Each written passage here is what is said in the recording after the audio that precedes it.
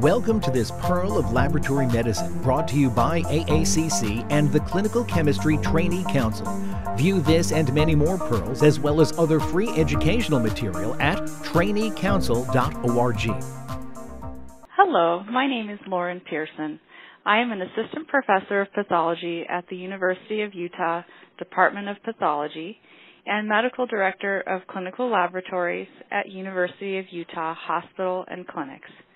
Welcome to this Pearl of Laboratory Medicine on calibration, verification, and linearity, regulatory requirements, and application to coagulation assays. We will first begin this Pearl with some relevant definitions. Calibration verification is the process of testing materials of a known concentration in the same manner as patient specimens to assure the test system is accurately measuring samples throughout the reportable range. It is different from calibration, which is the process of establishing a correlation between the measurement signal generated by the instrument and the true concentration of the analyte in the sample. Samples can be tested in duplicate for calibration verification, which may be slightly different than the process for testing patient samples. Linearity refers to the relationship between the final analytical result for a measurement and the concentration of the analyte being measured. This distinction is relevant because a plot of analyte concentration versus measurement signal from the instrument may not be linear. The concept of linearity is not separately designated by CLIA. Related to linearity is the concept of the analytical measurement range, or AMR. The AMR is the range of concentrations of an analyte that a method can directly measure without any dilution, concentration, or other pretreatment. AMR validation is a process used to verify the linear relationship between the analytical results of a method and the concentration of analyte over the entire measurement range. CLIA regulations require that laboratories perform calibration verification at least every 6 months. Calibration verification is also indicated in the following situations: whenever there is a complete change in the set of reagents to a new lot, there is major preventative maintenance or replacement of critical parts of the instrument, relocation of the instrument, or quality control data show a trend, shift, or are outside of acceptable limits. College of American Pathologists checklist requirements break this down into calibration verification and AMR validation or linearity. How can labs meet the regulatory requirements? By performing a linearity experiment. The minimum requirement is to analyze 3 samples in duplicate that span the AMR of the assay.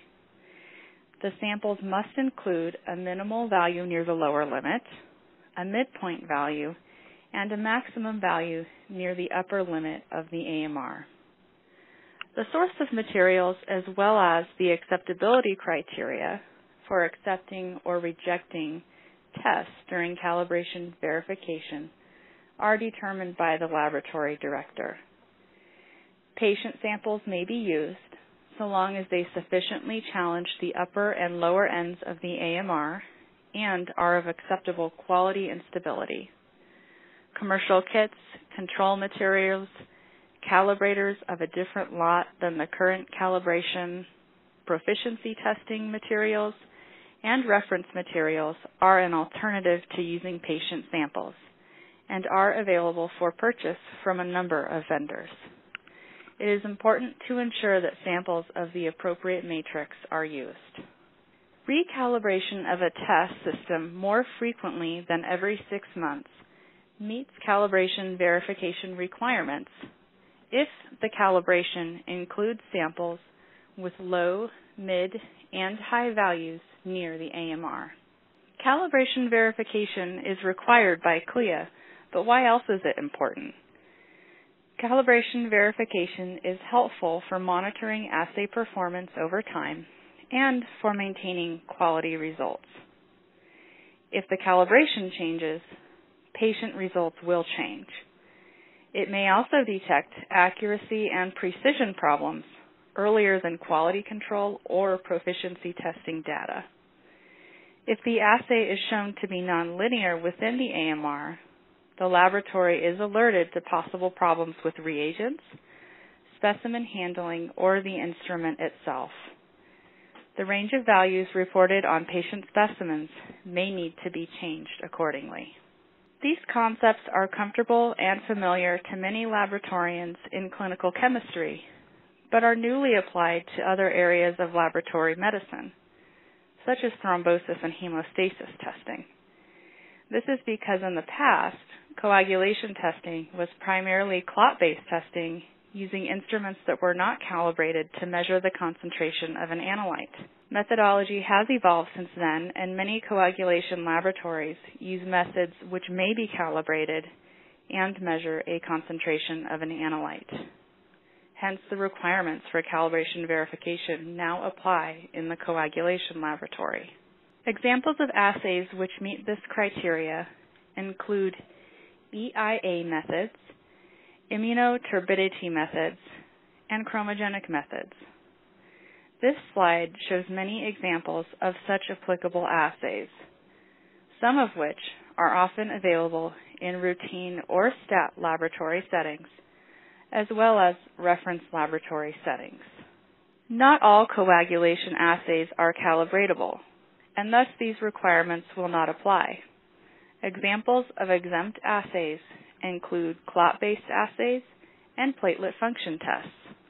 We will now transition to applying these concepts to a specific example, quantitative D-dimer.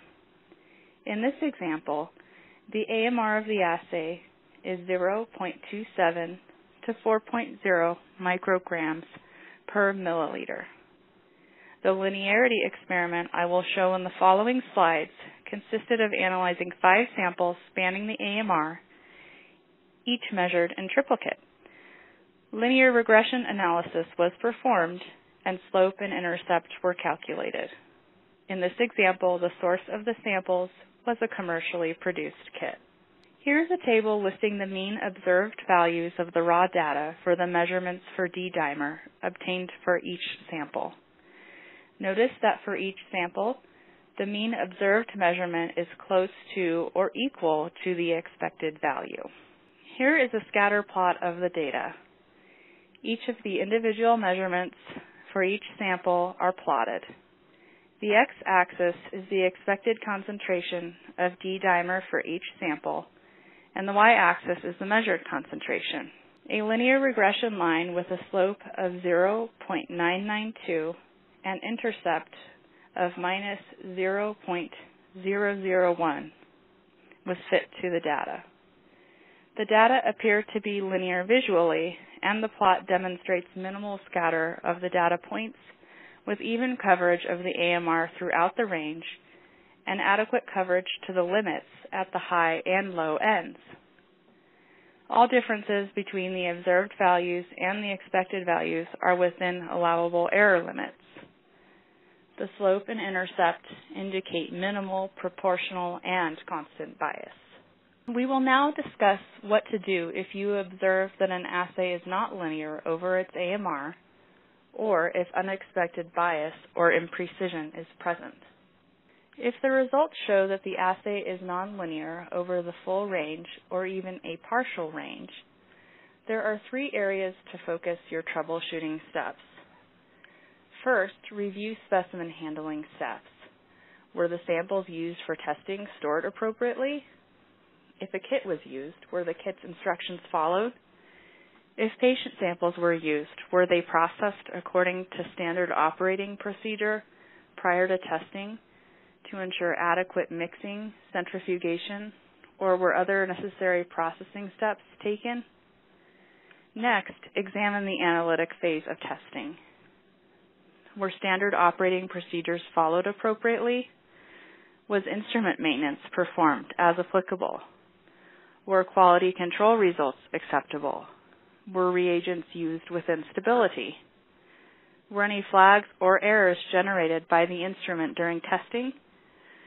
Was testing performed by an individual deemed competent to perform testing? Lastly, consider the possibility of clerical errors if results from the instrument were transcribed into another file for data analysis. It is fairly common to encounter situations where an assay is linear over the tested range. However, the samples tested at the low end or the high end of the AMR are problematic.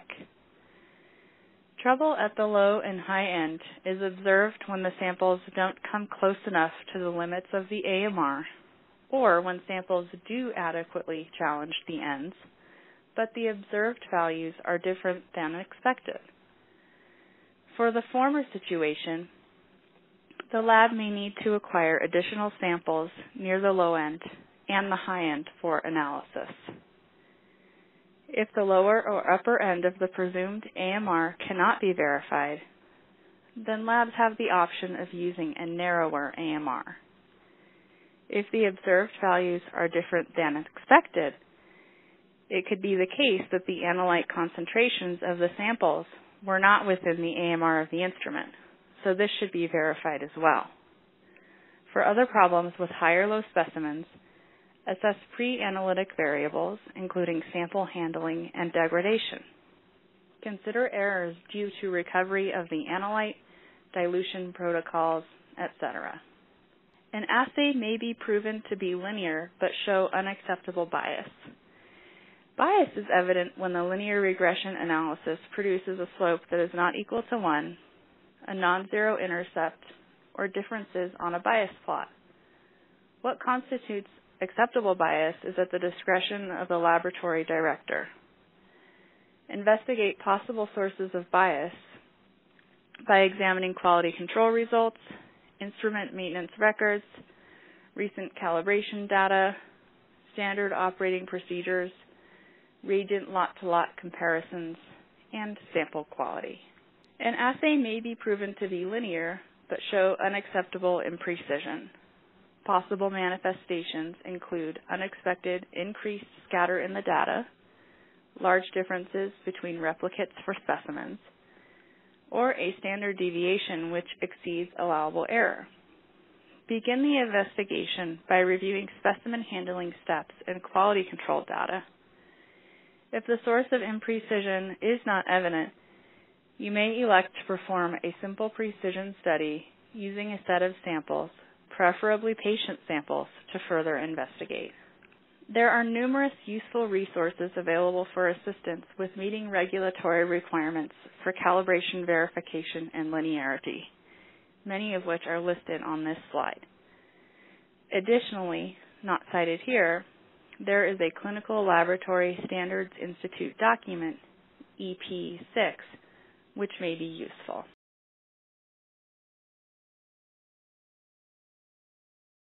Thank you for joining me on this Pearl of Laboratory Medicine on calibration verification in linearity, regulatory requirements, and application to coagulation assays. For more like this, as well as articles, podcasts, and more, please visit the Trainee Council at traineecouncil.org.